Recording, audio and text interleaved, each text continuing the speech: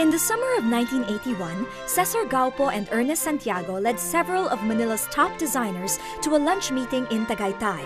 Hosted by Elite Garments, the agenda was to form a designer group after several attempts in the past had failed. Succeeding sessions with more designers paved the way towards consolidating themselves into what is now known as the Fashion Designers Association of the Philippines, or the FDAP. July 1982 saw the formal launching and induction of the officers and members of the association at the La Concha Hyatt Hotel. Honorary chairperson of the FDAP, Amy Marcos, inducted the 43 designer members headed by Gaupo as president. It was envisioned by its founders that the FDAP be established as a means to uplift and professionalize the fashion industry and to provide a medium of exchange between designers and the public. The ultimate dream was to place the Philippines alongside Asia's more prominent destinations, thereby showcasing the distinctive Filipino temperament and style.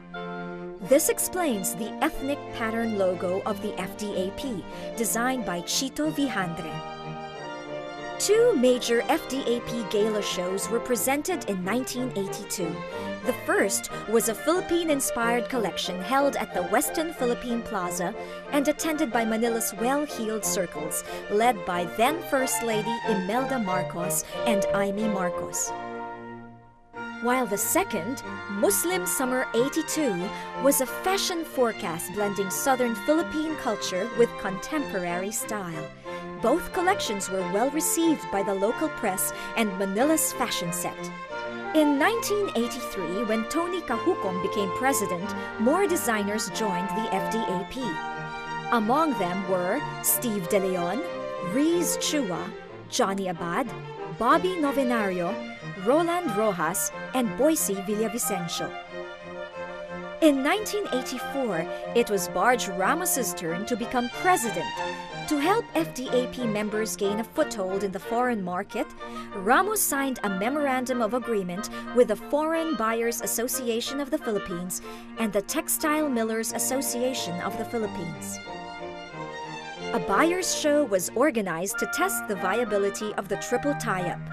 Unfortunately, the unstable economic conditions brought about by the Ninoy Aquino assassination prevailed.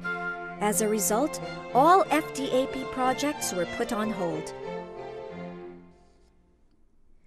The following year, despite the political and economic difficulties, Barge Ramos conceived and organized a major fashion event, Tag Sibol, a gala fundraiser to benefit children of political prisoners, enabled both FDAP and freelance designers to showcase their creations. Lifted by the renewed enthusiasm of the FDAP, Ramos, as chairman of the board, conceptualized and initiated the groundwork for the first Body Shots, a model search competition that today remains a lasting legacy to the FDAP. Amid the political changes in the country, Boise Villavicencio was elected president in 1986. During his term, the Cebu designers were inducted into the FDAP. Also, a regional Body Shots competition was held in Zamboanga City, wherein Villavicencio and Ramos also inducted the Zamboanga designers as FDAP members. 1987 marked an exciting period of transition for the FDAP. With Oscar Peralta at the helm, there was rough sailing due to the streamlining of membership and the controversy behind the Body Shots contest. Winners were Michael Alfers and Tet Velasquez. But undaunted, the FDAP withstood all criticism and gossip as Oscar Peralta steered the association to a year of fun and camaraderie. FDAP's Likha Isang Diwa was a riotous assemblage of fashion personalities held at the former Rizal Theater. As the first woman elected president in 1988, Digna Rosales vowed to uplift the association to greater heights through the establishment of Fashion Connection Singapore with Mr. Alan Ko of Singapore's Society of Designing Arts. Among the FDAP's delegates who received accolades in showing off their fantastic collections were Steve De Leon for couture, Bobby Novenario for ready-to-wear and Nardi Presa for avant-garde.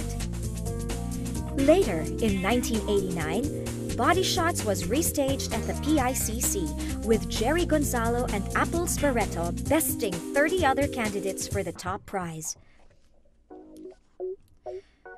The early 1990s marked a period of consolidation for the FDAP, starting with the re-election of Digna Rosales as president. Among her achievements during her second term was the spearheading of a joint project with the Garment and Textile Export Board and the Japan External Trade Organization. This resulted in the holding of Fashion Expo 90, a design contest sponsored by the Japanese government in Osaka. It was also in this period when the FDAP was able to produce a streak of winners in the ASEAN Young Designers Contest in Singapore, starting with Frederick Peralta in 1990, Peter Lim, Joji Aguilar, and Grand Prize winner Ronald Mendoza in 1991, then ending with Vittorio Barba in 1992.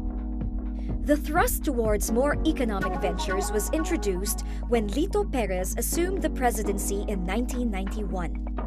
This period was highlighted by the establishment of the first commercial FDAP showroom at the Robinson's Galleria department store and the restaging of Body Shots, in which Mon Piscasio and Anne Craig garnered the top prizes. By the time Bobby Novenario became president in 1993, FDAP's Body Shots model search competition had gained much public interest to have its first live telecast on May 14. Beamed directly from the PICC, James Pareja and Chinchin Estrada were declared top winners for that event. The next year, with Novenario still at the helm, the FDAP Gala Show was staged at the Philippine Trade and Training Center. Dubbed as a much-awaited fashion event of the year, the show proved to be a great success, due in part to Novenario's skillful administration and the strong cooperation among FDAP members.